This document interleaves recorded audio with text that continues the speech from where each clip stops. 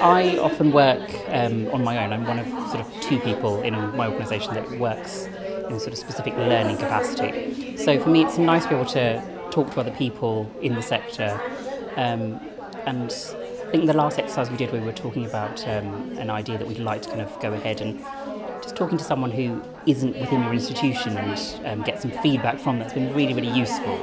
So obviously it's nice to get out of the bubble, I think, and get some sort of external feedback and think about how ideas that you might have can work. They just need this, that and the other, because those people have had some input or whatever.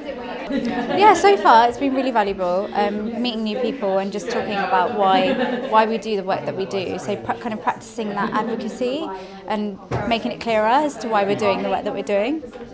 It's actually been really complementary to what I've been looking at on my master's course, especially this thing of advocacy and sort of, especially in relation to funders, is something we've been talking about a lot recently on our course.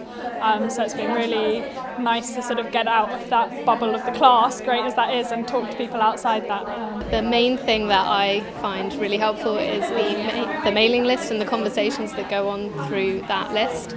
I've used it myself when asking how other people have found social media for working with families and schools, and the response you always get from that is fantastic. I think the event's been really useful just for workshopping ideas. I work with some wonderful colleagues, but they're not all focusing on the same things that I am.